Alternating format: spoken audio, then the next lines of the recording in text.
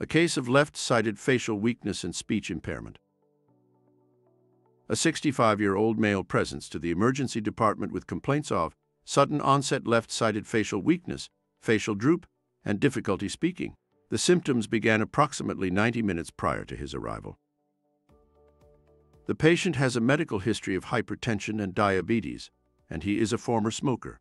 On physical examination, the patient exhibited hemiparesis on the left side, facial droop, and slurred speech.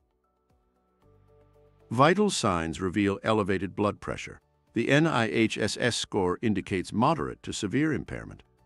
A non-contrast CT scan of the brain confirms the occurrence of an acute ischemic stroke.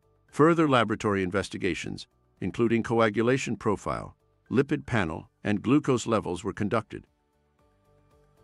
What is the most appropriate pharmacological intervention? A. Corticosteroids. B. Antiplatelet therapy. C. Anticoagulation therapy. D. Tissue plasminogen activator. Click on the link in the description below to learn more about this condition. We publish weekly cases that are challenging and engaging. Follow us so you don't miss out.